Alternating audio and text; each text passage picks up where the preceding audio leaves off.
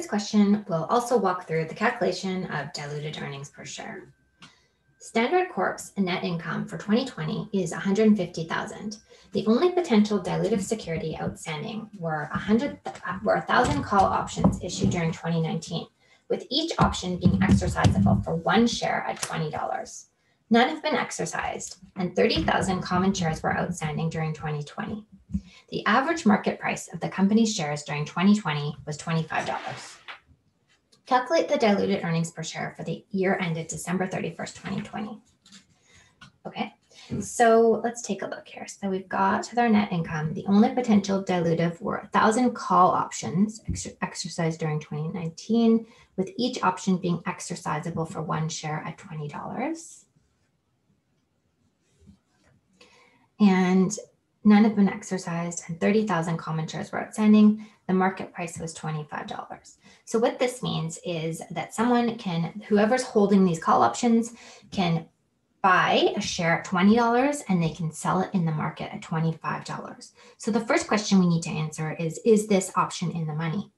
Because if it wasn't in the money, i.e. it's not profitable for the person to exercise it, then we assume it will not be exercised, even in our what if scenario for a diluted earnings per share. However, given that they can buy it at 20 and sell it at 25, we assume it will be exercised for the calculation of diluted earnings per share.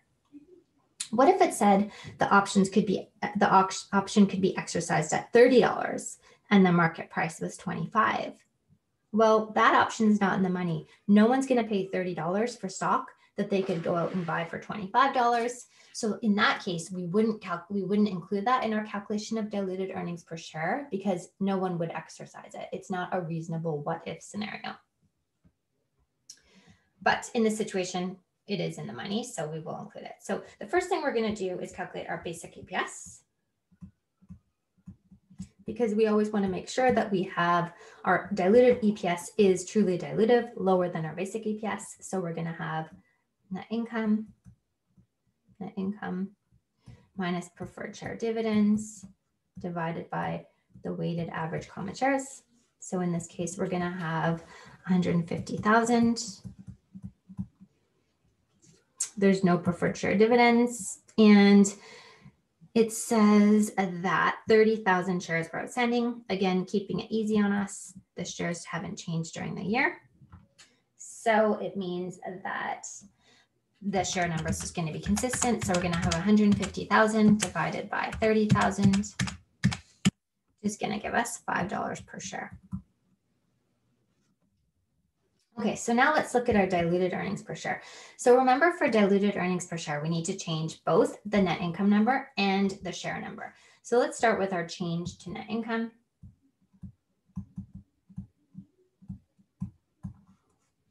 So it's going to say 1,000 call options, with each option being exercisable for one share at $20.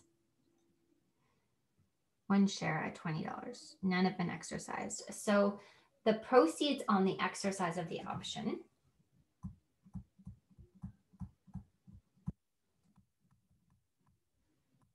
is going to be 1,000 shares times $20, which is the exercise price,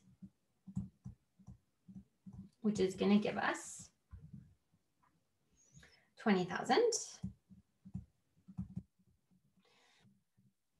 And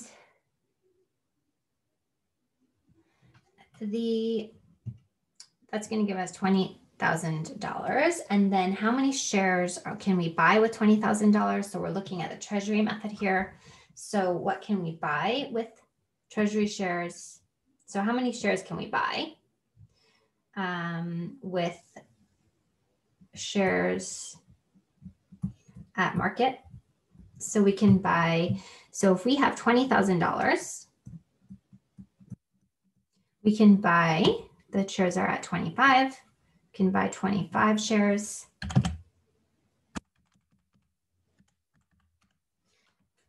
That gives us $20,000 divided by 25 shares gives us 800. We can buy 800 shares, which means we need to issue, incremental issue, our shortage is 200 shares. So let's take a look at what we did here. So we're figuring out the change to net income. This is actually the change to the number of shares. Change to the number of shares because there is no change to net income. Let's talk about that in a minute. So how many shares do we need to issue for this option? Well, we know we're going to get the $20 when the options are exercised. So the company is going to receive $20,000. However, they can't buy 1,000 shares with $20,000. So we're assuming that they're going into the market, the company is, and trying to buy shares from other investors. So, but the problem is no investor is going to sell them their stock at $20. They need to pay $25, which is the market value. So if they take their $20,000 and they go to the market and try to round up shares, they'll only be able to round up 800 shares. So they're going to be short 200 shares, which means they're going to actually need to issue an additional 200 shares to make sure they have the 1,000 shares to issue the option holders when they exercise. So that's going to be the increase in the shares.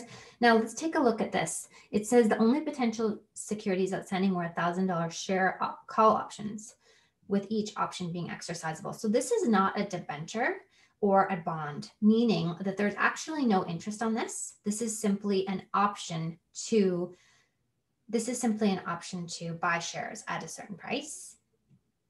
So therefore, there's no change to net income. So change to net income equals 0. So let's calculate our diluted earnings per share,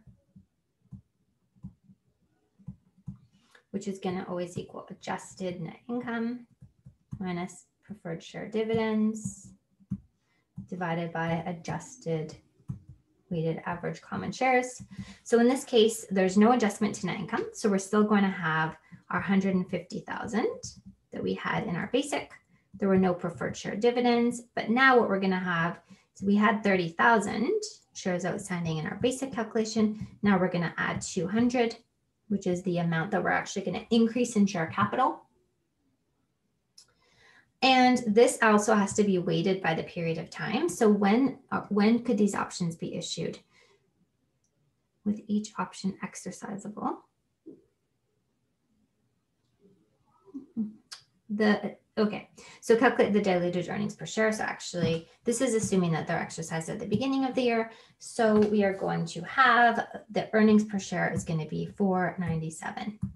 Now, are our diluted earnings per share lower than our basic earnings per share? Yes. So it's okay. It is anti-dilutive. So we're going to show both of those earnings per share. We're going to have our diluted earnings per share at $4.97 and our basic earnings per share at $5. Okay, so we did A.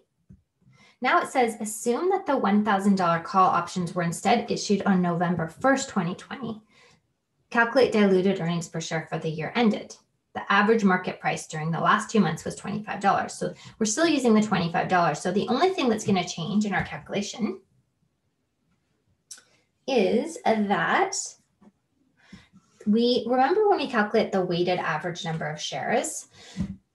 So looking up here, so you know how we said that we were going to issue these incremental shares of 200? Now this was assuming that they were outstanding for the whole year. Now think back to when we were calculating the weighted average number of shares. Remember how we had to multiply it by the fraction of the year that they were outstanding so that we could take into account the fact that our net income is earned continuously throughout the year and that therefore we need to take into account how long the capital has been outstanding. Part B is saying that rather than this 200 shares being outstanding for the whole year, like we were assuming in Part A, Part B is assuming that these shares were only issued on November 1st. So we know that the incremental shares we need to issue are 200. And we need to multiply it now by the fraction of the year that are outstanding.